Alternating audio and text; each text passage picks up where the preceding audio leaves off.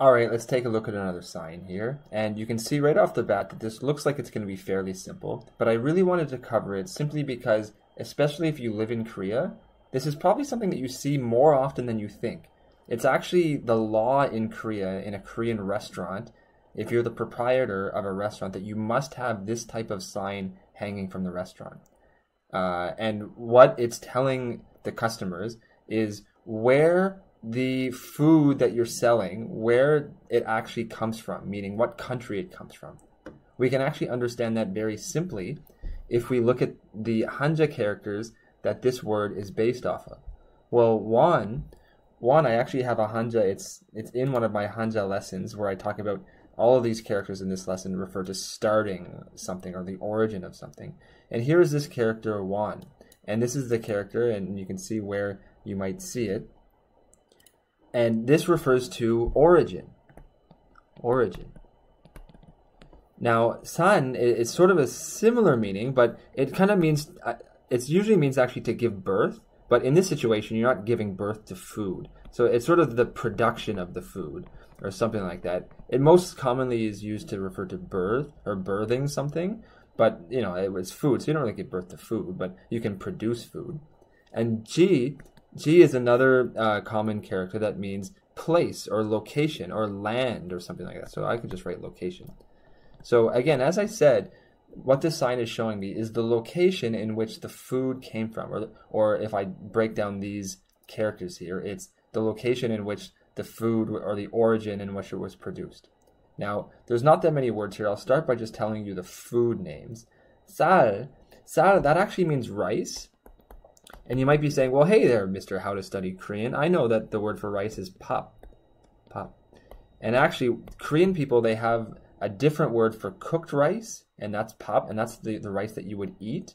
But sal is the uncooked rice. And if you buy rice in a big bag, you don't call it pap, you call it sal.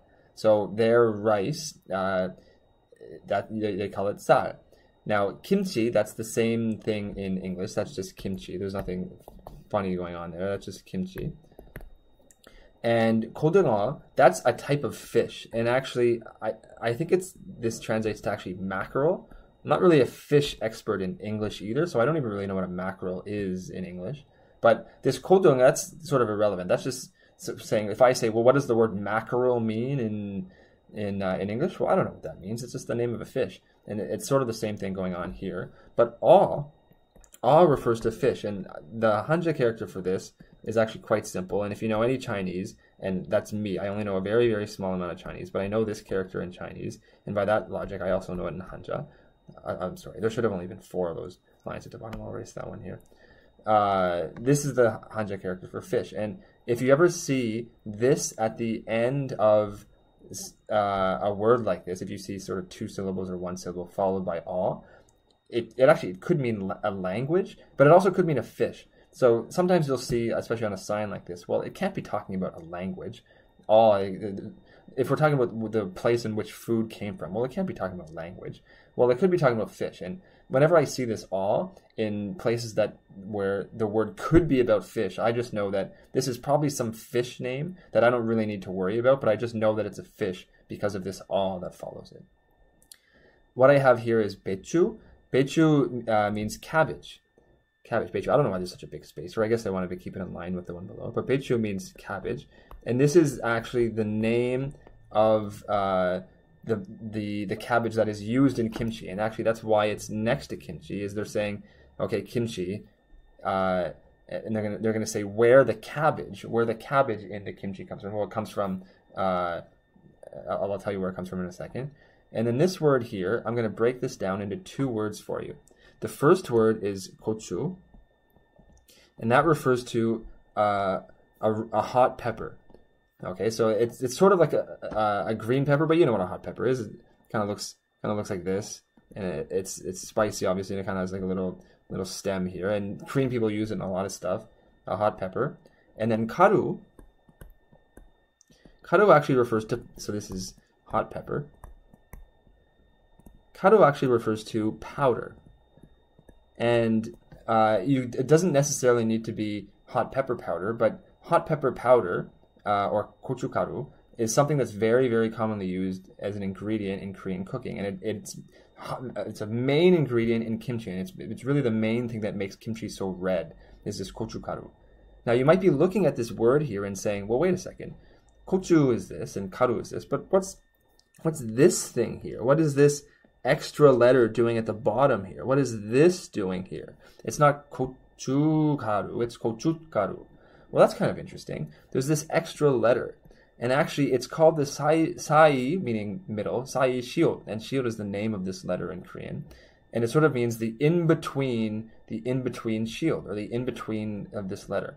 It's a very interesting concept of why it's added to sort of in between these two words. So this is one word and this is another word. I find it interesting, but I'm a big Korean grammar nerd. I actually have a lesson on it. It's in a very late lesson, lesson 131.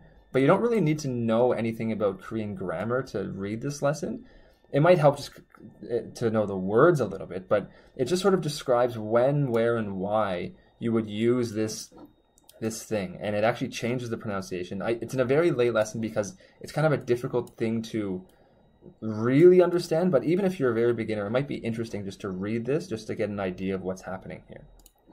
It doesn't change the meaning. It's just saying, well, that's hot pepper. Well, that's powder, so it's just hot pepper powder. But I really highly suggest you read that lesson because I really enjoyed writing that lesson.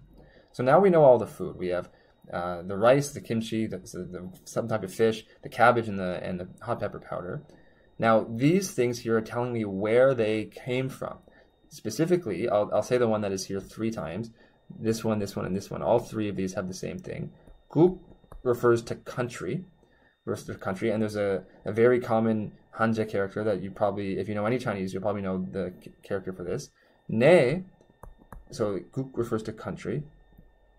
Ne refers to inside.